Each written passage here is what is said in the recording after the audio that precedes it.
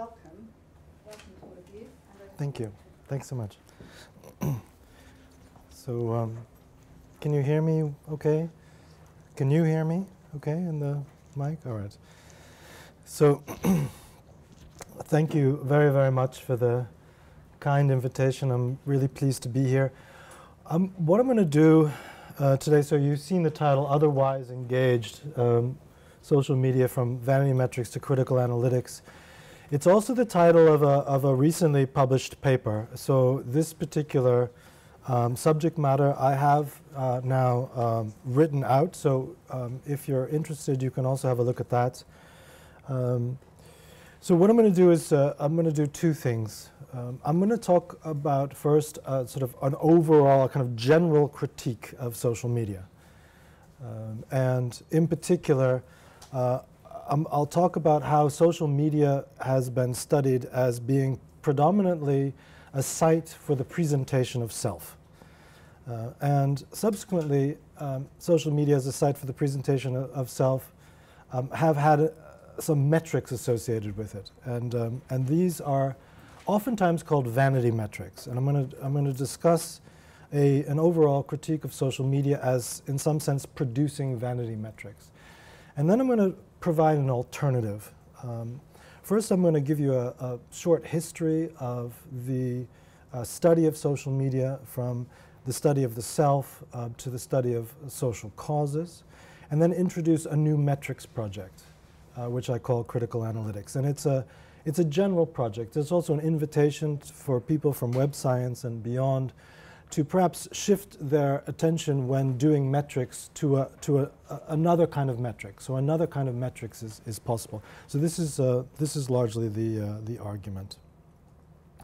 So what I want to start off with is the idea of what kind of state we're in when we're using social media. Now it's going to sound oxymoronic, but the state that we're in, the dominant state of engagement whilst on social media, is arguably distraction. So we are distracted. And there have been a number of terms that have been developed over the years, and I'm just going to highlight three of them that I think are quite interesting and provocative. The first one is called flickering man. And flickering man is a term that was developed by Nicholas Carr, the American cultural critic, and writing in 2007 in a blog post that seeded his book, The Shallows, he writes, "Contemplative man, the fellow who came to understand the world sentence by sentence, paragraph by paragraph, is a goner. He's being succeeded by flickering man, the fellow who darts from link to link, conjuring the world out of continually refreshed arrays of isolate pixels." Now, Carr was talking at that point about Google, but Clive Thompson, a year later, called the current state of the social media user as being one interested in ambient awareness. So ambient awareness is a term also from computer-related design circles, but it refers to this idea of constant up-to-the-minute updates on what other people are doing. Ito referred to this as remote intimacy, the idea of also the sort of privatization of public space. We are connected to others ambiently and remotely, and thereby distracted. The third one is the notion that Linda Stone developed called continuous partial attention.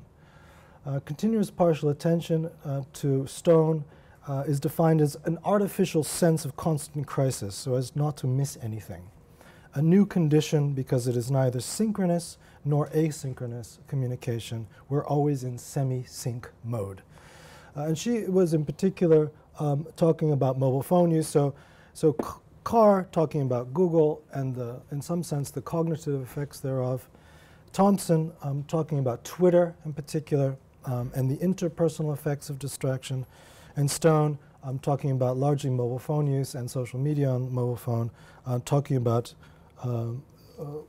the distraction in a work sense. So we're distracted in sort of at least three senses, at least according to these terms. Now, one of the projects that has been a reaction to this sort of distracted mode of engagement is the project which you could describe as the sort of encalming technology movement. The encalming technology movement started with Weisner and Brown in, that should actually read 1996, when they were quoted as saying the following: information technology is more often the enemy of calm. This is 1996. Pagers, cell phones, news services, the World Wide Web, email, TV, and radio bombard us frenetically. Now, of course, these days on the interface, these are dialog boxes, pop-up boxes, push notifications, alarms, and updates. And so what the project that is currently ongoing is to encalm the interface. Relatedly, there are a number of projects to try to demetrify the interface. And Benjamin Grosser, who published quite a well-known article in Computational Culture in 2014, came up with the Facebook demetricator. So what he's doing is he's removing removing the red badges, removing the numbers from the interface. I think it was about 3 weeks ago. Now he came out with a Twitter demetricator as well, which was recently written up. A review of it was written up in the New Yorker, which you can read about. So the idea of both, well, first the encalming movement, but also the demetrification movement, is to, in some ways, change the interface. So this is one reaction. And I want to get into another reaction, and this is the project that I want to introduce to you today of critical analytics. But before I get there, first I want to give you a sense of how social media is oftentimes critiqued and how social media is oftentimes thought of to be valued. How is social media normally thought of? So what is its purpose and what is its value? Arguably, its purpose, according to a New York Times author, Wortham, is to be boastful, is to show your success, is to perform on the front stage. You present yourself as a successful one. Secondly, is this idea of networking. It's a particular type of networking that you're meant to do on social media. People refer to it as productive networking, and it goes back to the distinction that was made by Dana Boyd and others in 2007 of the difference between social network sites and social networking sites. So social network sites would reflect your existing social network, whereas social networking sites would be the sort of making social network sites into something productive, into a sort of a kind of neoliberal project, where your friends that you link to them in order to create some utility from them. The third idea of social media, and this comes from social media managers, it comes from brand agencies, it comes from marketing, is the idea of in social media you have what could be referred to as future consumers. So you need to plant and seed particular products in order for them to circulate and ultimately be consumed. So put together these three ideas of social media, presentation of self and social media as presenting success theater, productive social networking, and consumer futurism, gives it its value. And its value are oftentimes rendered into scores. So you will be familiar perhaps with the clout scores. There was also one that was called the cred score. This idea of counting the numbers, of in some sense how well you are doing online. So this also is performative. So it drives what one does online. And what one does online arguably are at least these sorts of things that I talked about before, success theater, productive networking, etc., But then its valuation are according to these, at least these three. So the idea of being or becoming a celebrity. So it's very well known, the work on, especially on Instagram, but also elsewhere, of the rise of the micro-celebrity, the rise of treating your friends as a fan base, and then performing for them as if they were fans. So celebrity, Daniel Boorstin, the former American Librarian of Congress, defines celebrity as the capacity, or the sort of being well known for being well known. And he contrasted that with greatness. So greatness is something quite different from celebrity. And the second one is, and this is the term that is oftentimes used nowadays, and people are kind of adopting it almost uncritically, is the notion of being or wanting to be an influencer, or identifying others as influencers.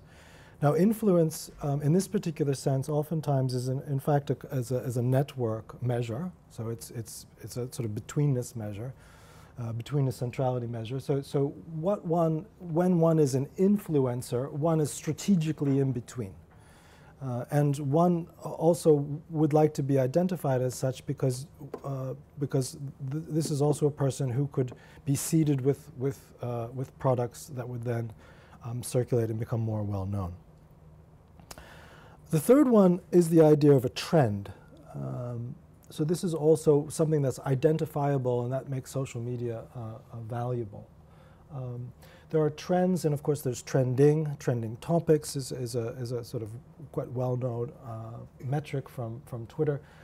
A trend I would define as sort of rising relative novelty, and it's resulted in a sort of small kind of industry. This is the consumer futurism industry of cool hunting. And so what one is doing is one is trying to identify trends and also show that social media is the site to identify them. So this is generally speaking the idea of how social media, if it is a network for the presentation of self, is valued. So what I would like to do is think about a different kind of way of considering social media, and also thinking about a very, very different kind of way of measuring it. So I would like to sort of invite us collectively to think about whether we can move beyond vanity metrics and think about social media as something quite different. And so the first step in this argument is to shift in the study of social media from the study of the presentation of self to the study of social causes, social issues, mobilization of publics. And I think if you look at the way research has evolved over the last sort of 5, 7, 8 years on the different social media platforms, I think that this shift is already occurring. So I think this shift is already occurring, and I'm going to talk a little bit about Twitter, Facebook and Instagram, but I think it's also occurring on other platforms as well. So scholars are not only thinking about these platforms as being platforms for the presentation of self, and therefore for the study and creation of vanity metrics, but also for the study of the mobilization of publics around social issues and social causes. So I want to talk about each of these platforms very, very briefly, and give you a sort of really quick periodization of their study. So Twitter, I think, started off as being considered banal. It was even studied as a kind of what I had for lunch medium. And this was in fact the Jack Dorsey's medium. This is the "What are you doing?" This was the slogan at the beginning of Twitter. This is Jack Dorsey's original Twitter sketch. You can still find it on his Flickr account. And you can see that Twitter was conceived of as being something for young, sort of San Franciscan urbanites. If you see here, there are 2 default settings about your status. You're either in bed or going to the park. And so this is Twitter for sort of ambient friend following, for phatic communication, for telling each other what one had for lunch. Something happened, something quite concrete happened in 2009, which sort of rather overnight turned Twitter into a kind of de-banalized or a kind of serious medium, which also corresponded with their changing of their slogan to what's happening. And this was the Iran's so-called Twitter revolution and the trending of the Iran election hashtag, which was the second most used hashtag in 2009, according to Twitter. And this particular idea of Twitter now as something quite different from what I had for lunch medium, suddenly it was a revolutionary medium. It was a medium which played some form of role in the Arab Spring. It was a medium to be studied in a particular way as an event-following medium. So, and the techniques emerged to do remote event analysis, and you could also study the distribution, the intensity as well as the distribution of concern, as in this Je suis Charlie example. I also wanted to mention, sorry that I'm going to go back here, but I wanted to mention that this sort of Twitter 3 emerged, I think, arguably, after all the debunking of the sort of Twitter revolution took place. But Twitter 3 also coincided with, in some ways, the commodification, the coming to the stock market of Twitter, where Twitter became also a sort of data sales platform in some sense. But it also became this kind of generic research tool where you can study most anything, and with the examples being elections, stock movements, celebrity awards. So Twitter became a sort of generic data set. So I'm not saying that this is that one era ended, another one began. This is all transhistorical. But currently, Twitter is being used for the study of many, many different social phenomena. I think this trend, I mean, and we can talk about Cambridge Analytica as well, if you like, but I think this trend also has taken place in Facebook studies. So Facebook, I think, initially was a site where one was interested in the study of profiles. So how are people presenting themselves? What are their interests? And also tastes and ties. So classic social network analysis, where one looks at a clique of friends and also over time to see whether or not they share the same interests. And this is where I think we had the first, and we're about to have the second, but I think we had the first ethical turn in social media studies after this particular piece of work came out by Harvard researchers who did a taste and ties research, and the data were anonymized in the sense of the names were taken away, but the actual content of the posts were part of the study. And some researchers, Michael Zimmer in particular at the University of Wisconsin at Milwaukee, looked up, queried for the text, and immediately found out who were the subjects. There was the Harvard class of 2008, Harvard College class of 2008. And from that moment on, I think things started to shift in a particular direction. And that direction is the gradual ending of the possibility of doing taste and ties research through the Facebook API, which was shut off with version 2 in 2015, and moving to the study of pages and groups. And so with the study of pages and groups came with it also the study of moving from the study of the presentation of self and individuals and how they network to causes, I would argue, to social movements. And I think one of the first examples was, of course, the study of this particular page, which was a part of the Egyptian Revolution of 2011. We are all Khaled Said. So this was one of the sort of quite celebrated pages worthy of study. A lot of work has been done on doing page networks, so pages can like other pages. And so this is some work that we did on interliked page analysis of extremists in Europe. What one then subsequently can do is look at engagement in a different way. So it's not about how well one is doing online, but rather, and I should warn you that some of these are a little bit nasty, these images, but which content animates the far right. So this is the most engaged with content analysis. So now the metrics are being put to a very, very different use. So these are obviously not vanity metrics any longer. Now I think Instagram is interesting because it's the platform that's most associated with selfie culture and the studies of selfies and selfie culture. And this particular work or this particular idea was built in from the beginning. So this is the very first Instagram photo posted by Kevin Systrom. And it's a kind of family selfie. That's his dog, and that's his girlfriend's foot.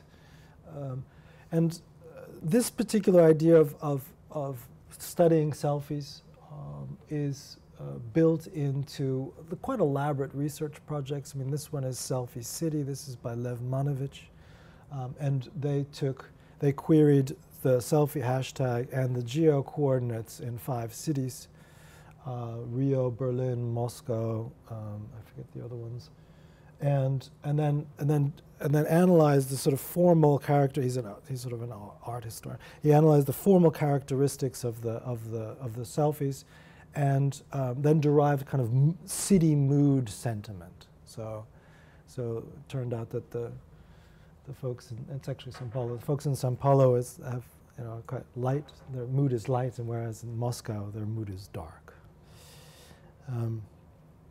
But arguably, since a couple of years now, even the study of Instagram is beginning to evolve. And this is also what Systrom has stated before, that that they would like Instagram to be a bit more like Twitter, in the sense of more serious, even though Instagram has a user base that's much greater.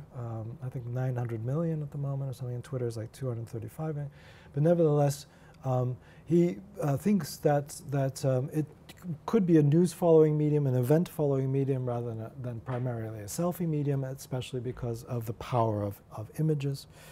And indeed, I think that there are increasingly studies which are looking at Instagram not from the point of view of selfie culture, but more, again, studying causes and issues, and using such notions of as antagonistic hashtags and hashtag publics. And for example, the divide between Black Lives Matter versus Blue Lives Matter and things like this. So if you come along with me with this argument that there is a palpable shift, or at least there is a parallel track in the study of social media that is different from the presentation of self, and which is now taking social media seriously as the site of the mobilization of publics around social issues and social causes, for good or for ill, then perhaps another metrics is possible.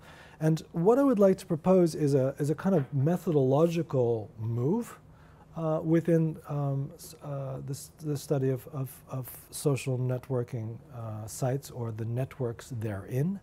And instead of studying using a big data approach, so getting it all and then drilling in, to instead locate or demarcate issue networks within social media platforms, and then use them as your means by which to develop metrics of new metrics of engagement.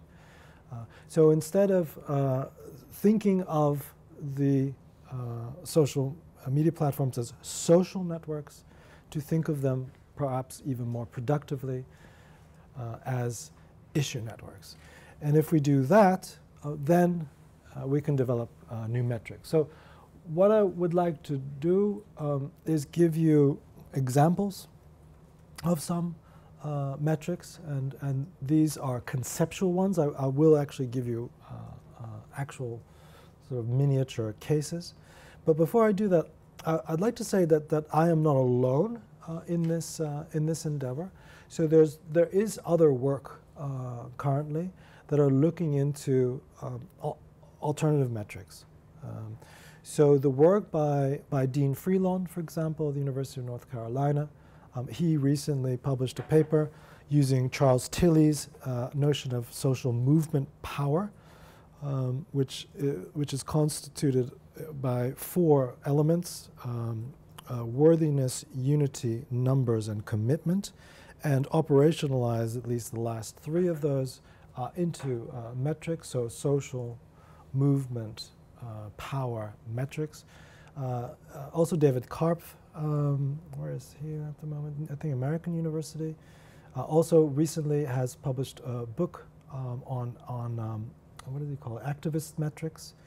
And these are largely techniques from marketing whereby different NGOs will test their messages.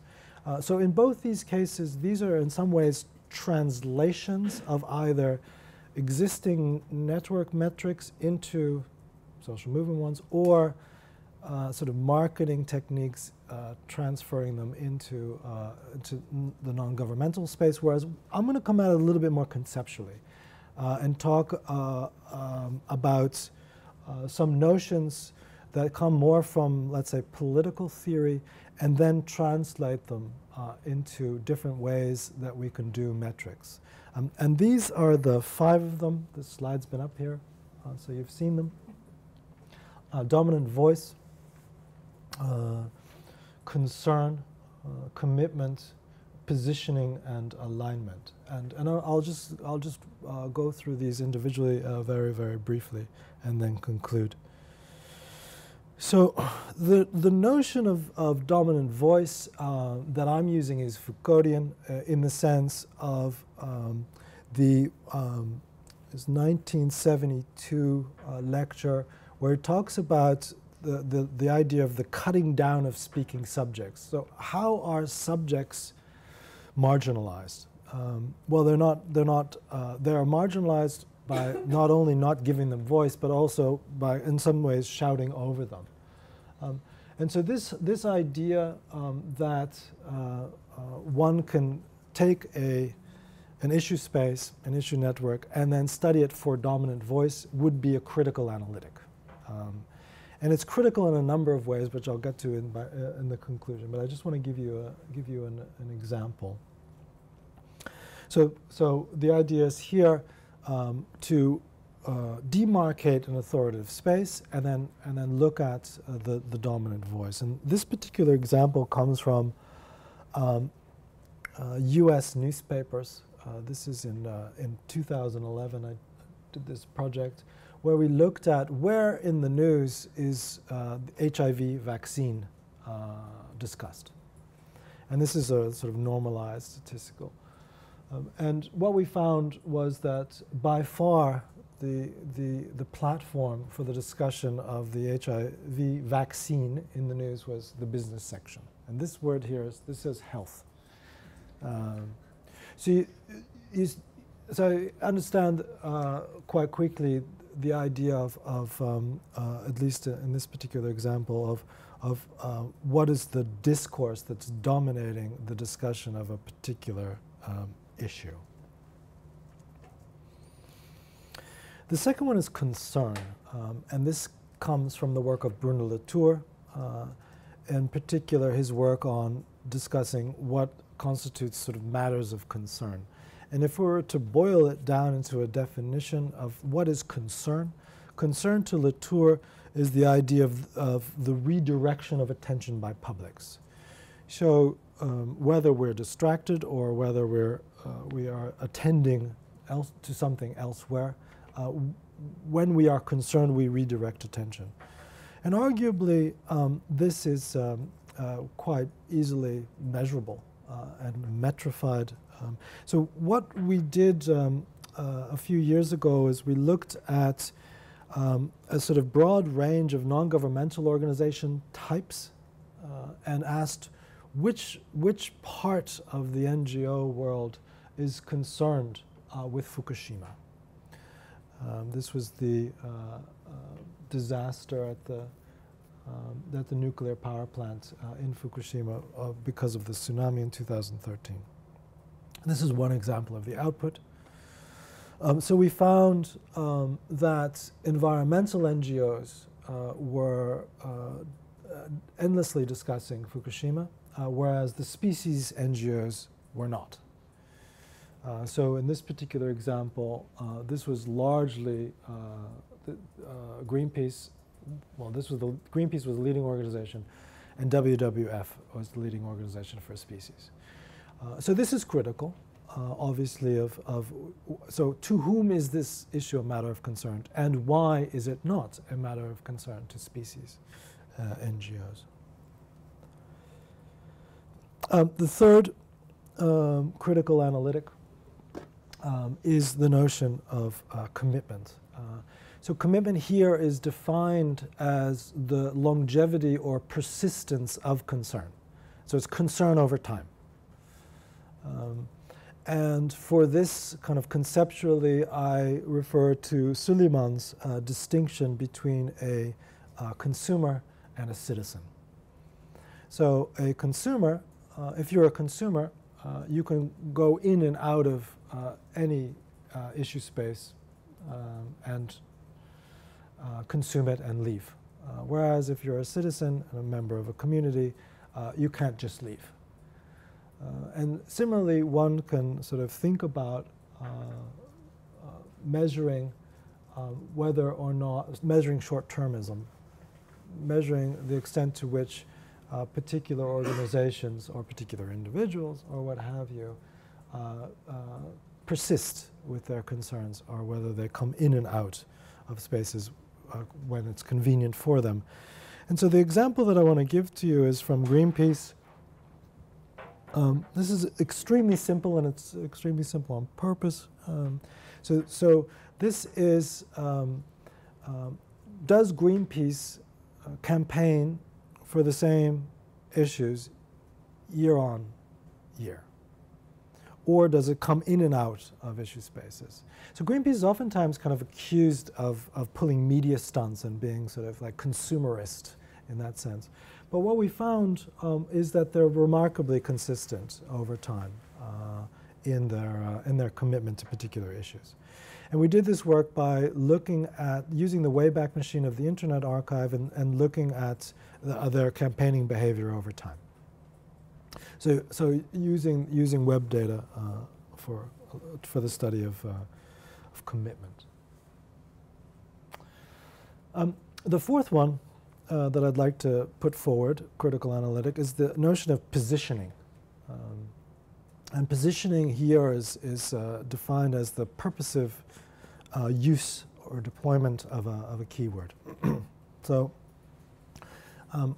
are you using the word blood diamonds, or are you using the word conflict minerals? And being aware of which terms you use, you're thereby positioning yourself or taking a position. And the theoretical framework that I would like to attach to this idea is Bruno Latour and Madeleine Autriche's idea of a program and an anti-program. So they talk about, as I mentioned before, sort of like Black Lives Matter versus Blue Lives Matter. So this is the police actually matter. So the program and the anti-program, then positioning yourself as part of one or the other. And I just want to give you an example of this from the just after the US Supreme Court ruling in favor of same-sex marriage, immediately there were celebrations with the hashtag Love Wins and Celebrate Pride and things like this. And then very shortly thereafter came the antagonistic hashtag, Love Loses, Jesus Wins, etc. And this kind of program and anti-program, so who is positioning themselves with the one or the other? There's also the third one, which is called efforts at neutrality. This is oftentimes what journalists do. They're very conscious that there are style guides, of course, for the BBC and Guardian, etc. And they know not to use side-taking words. So those are purposive efforts at neutrality. They're not they're in itself a positioning move, right? They're not being neutral. They're positioning themselves as neutral. Of course, on Instagram, there's also filter activism. So one can look at the extent to one can take as an activity measure in the development of a metric, filter activism. And of course on Instagram there's also all of the posts are geotagged, so you can also look at, so you can geolocate hate, so to speak, to make it dramatic. Okay, the last one is alignment as a critical analytic. And this is taken from the work of Walter Lippmann, the sort of famous American journalist who was the first who sort of inspired Chomsky. He was the first to sort of write about the manufacture of public opinion.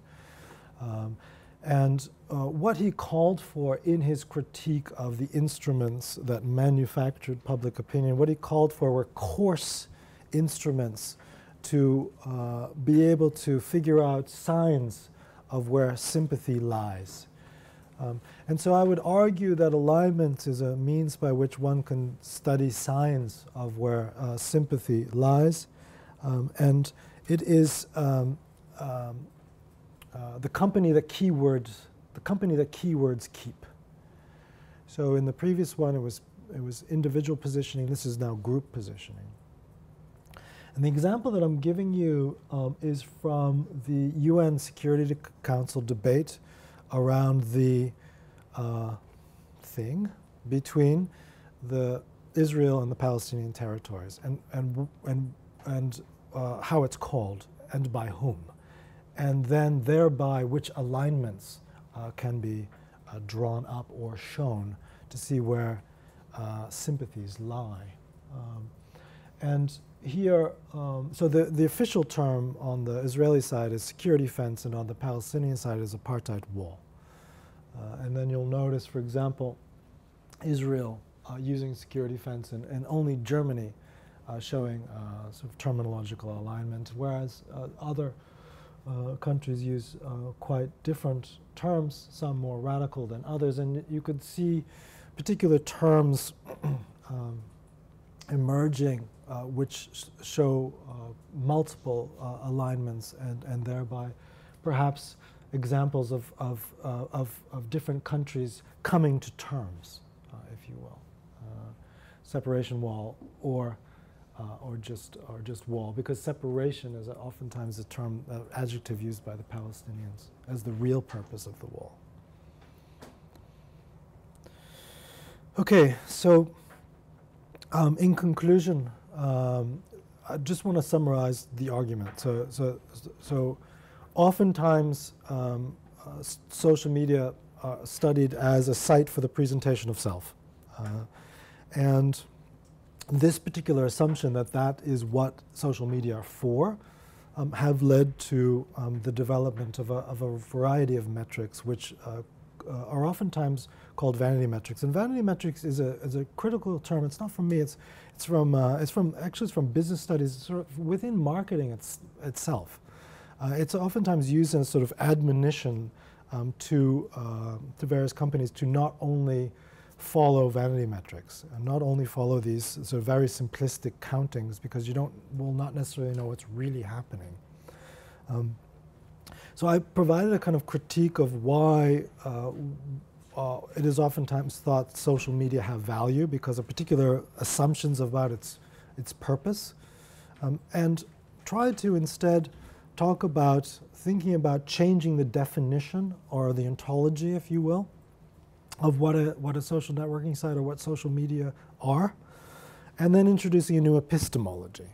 So saying that we can actually demarcate and study issue networks still within social media, and then develop new metrics for engagement that are productive. Now, these metrics, which I call critical analytics, are critical on a number of levels.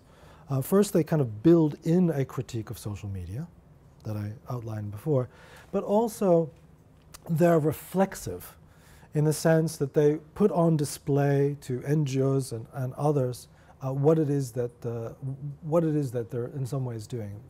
Are you committed? Who are you aligned with, etc. So they're also critical on that level.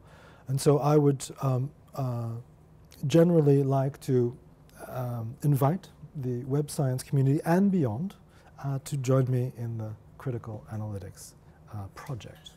Thanks very much.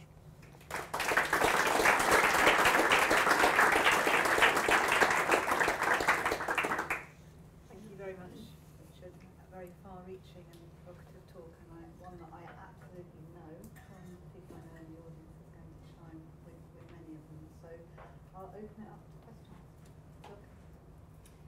Thank you very much for this wonderful talk.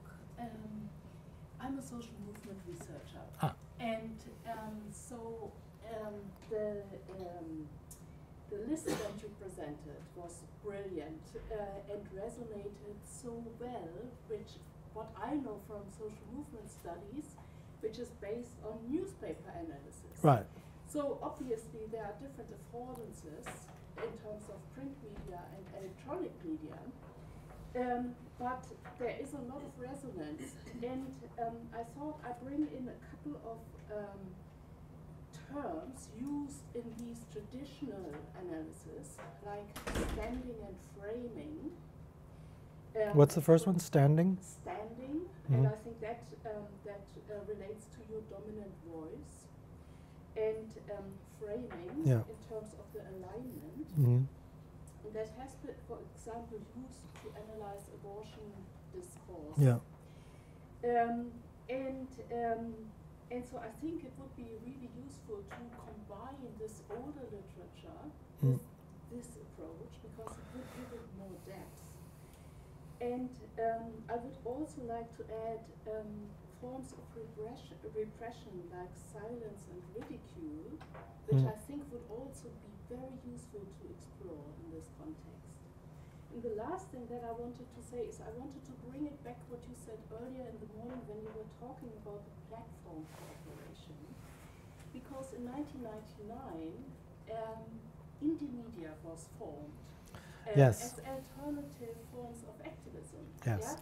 And so that is a form of platform cooperation, which was then displaced by Facebook. So I think that in social movement studies, there is already a lot of awareness of these forms, so which would not quite fit with this distinction with Twitter 1 and Facebook 1, because it already has been seen that way. And so I think it would be just, and in social movement studies, I think there's a lot of naivete about social media. So I think that bringing that together would give so much depth from both sides. Thank you very, very much. Yeah.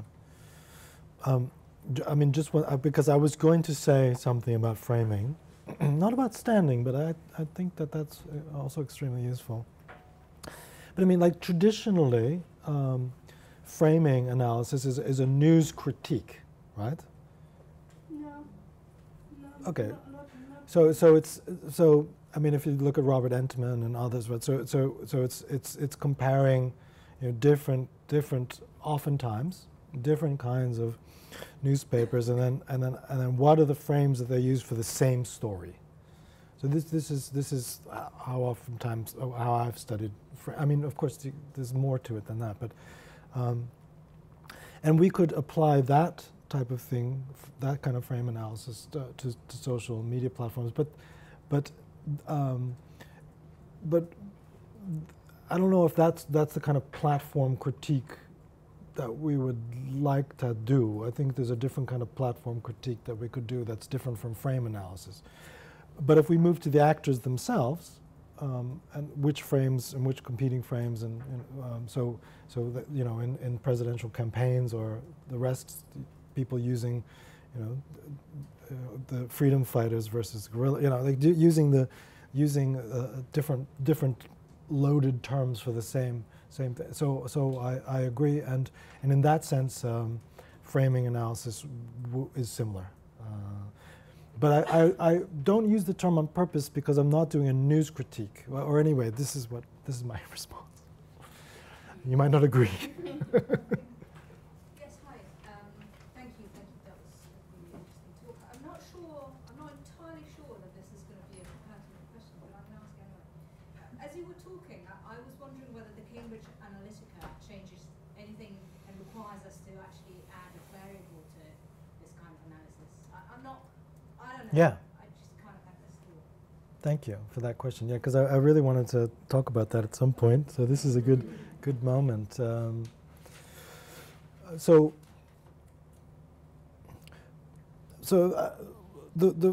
are a couple of things I wanted to say about it, but one of the things is that you saw this Facebook 1 and Facebook 2. So the Cambridge Analytica data was gathered during the Facebook 1 era, before the change to API 2.0, which then cut off one's access to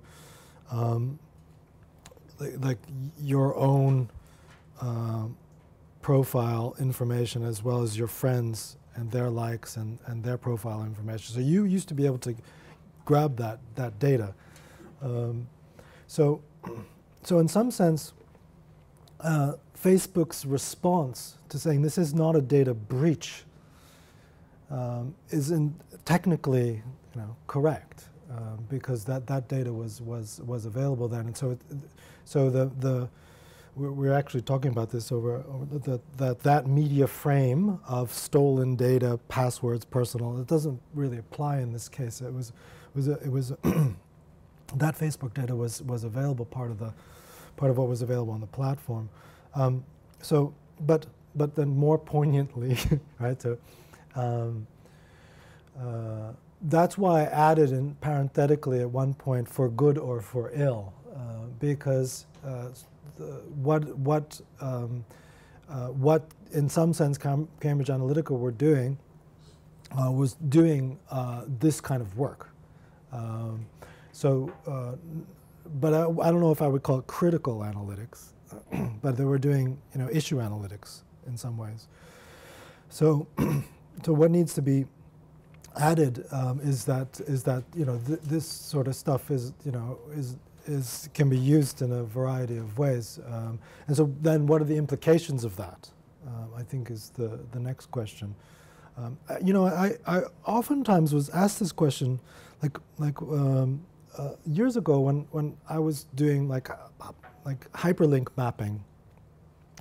So we were showing, you know, like Greenpeace critically linked to Shell, but Shell didn't link back. So what did, you know, and then making these large maps, you know, positioning all these organizations in a particular issue space, and people are always like, well, can't that be used strategically by the other side?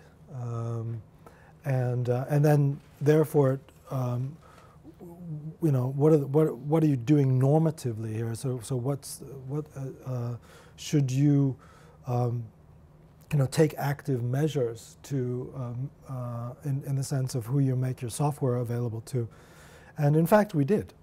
So you know, we had a sort of entire user management system, and in some ways, you know, with some questions, we sort of vetted the users, and that sort of thing has gone away a lot. I mean,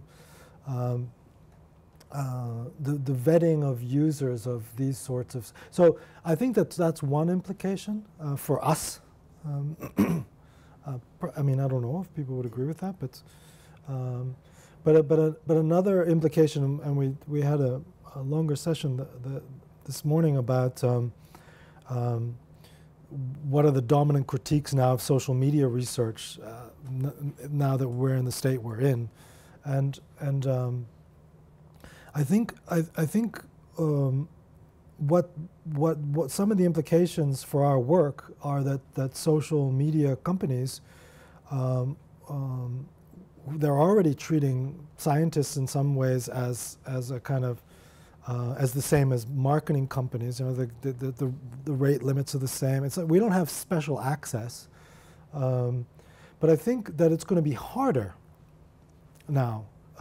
So Facebook announced this morning or yesterday that they're now going to like heavily review, you know, the native apps. You know, we have apps built into Facebook that are pulling data all the time, and you know, if Facebook goes the same route as Instagram, which just cut off researcher access last year, and only grants access to, you know, like so use cases they understand, marketing. You know, I think our means of measure will be cut off, and I don't think we should, because of this incident, and I don't think we should be leaving the platforms, but I think we should be demanding better access. And the other thing is that sorry, there's one more point, is that in October of 2017, when it became known what the actual reach of the Russian disinformation pages on Facebook was, like how many interactions, the work done by Jonathan Albright at the Tau Center at Columbia, once that became known and published, Facebook deleted that data, took it out of CrowdTangle, and where is it? When they testified before Congress 2 weeks later, and they gave a list of 90 other Russian or Russian style accounts. They had already they listed them, but they had already deleted the data. So there's going to so increasingly we're also faced with data deletion, which is another, and they control the archives. We talked about this stuff this morning. I'm sorry if this is, but they also control the archives. So CrowdTangle, Twitter has GNIP, and so they update the so if they delete an account, they update the archive, right? So there are a bunch of implications for research. It doesn't mean leaving the platforms now, just to reemphasize that point, but demanding more research access. Paul Lizzie, I'm a PhD student in gerontology. I was wondering if you're thinking about metrics can work together with our thinking about different age ranges. Obviously, different age ranges use systems in different ways. Yeah. The oldest don't use it very much at all. Younger old may use different platforms to a huge extent. What are your thoughts?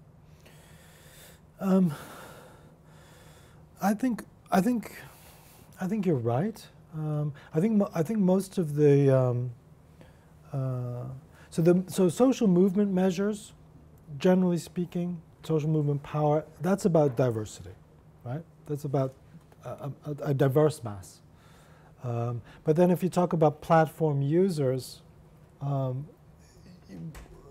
know, there are different demographics. And these particular metrics are in part drawn from platform use. So in that sense, I would agree with you. But on the other hand, have a kind of, in some ways, a social movement spirit to them. So therefore, try to embrace diversity.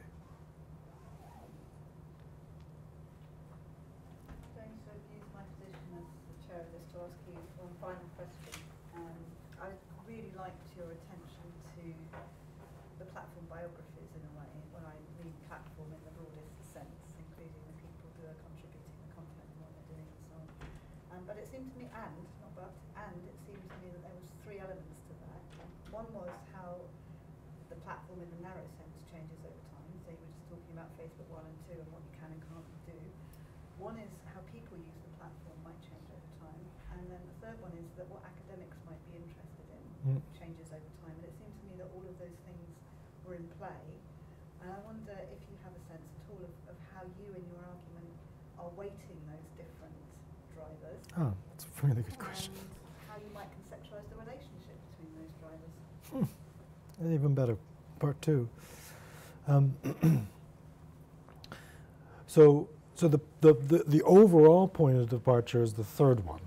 So the history of the study of the object, yeah, and then from there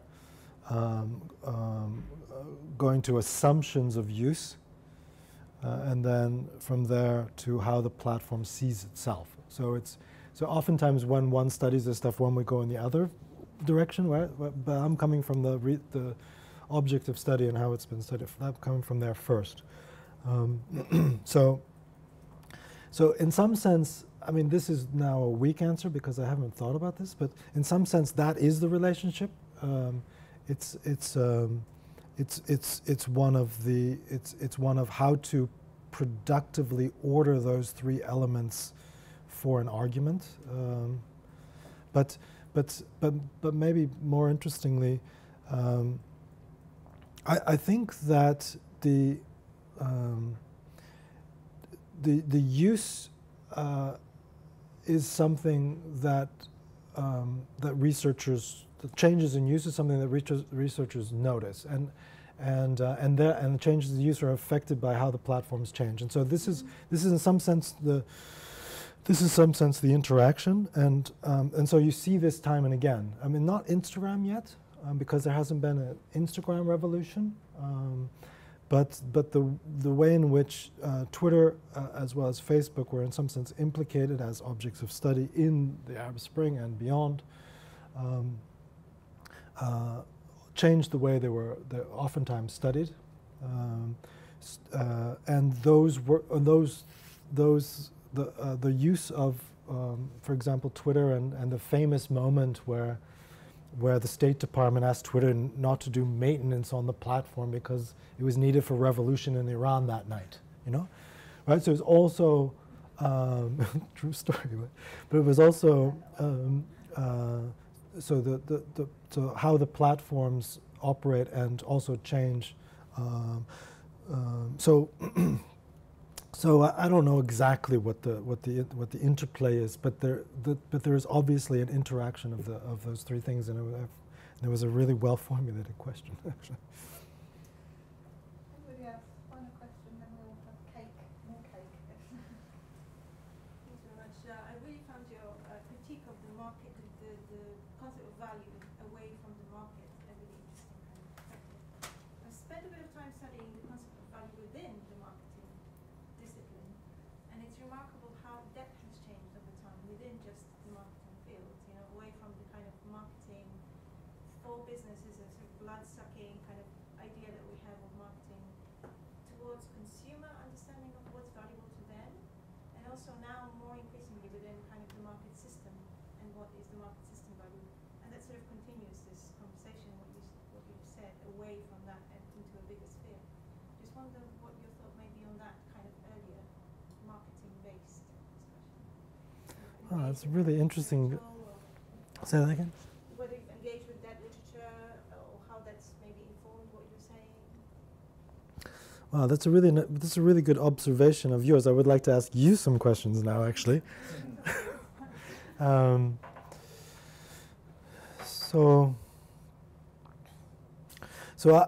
haven't. I mean, you know, like, I've read Marx, right?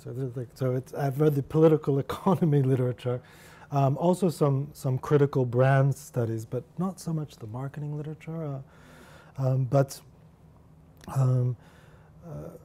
What I think is important to point out is, as I said before, there are different ideas about what a social networking site could be, and I think one idea won. So if you go back, you know, there could have been there could have been a gas fridge or an electric fridge, or there could have been an electric car. These are, you know, if you go back, like the history of technology always has these examples of the competing technologies in which, and so one could think about social media in some ways similarly, also with the indie media example, and a particular model one, and it didn't win naturally. So, and that model was one. Yeah. In a way, right? Yeah, but I mean, it won, and so the thing that won is what I was critiquing, right? So there's a particular understandings of what makes the user and use valuable, and it's because of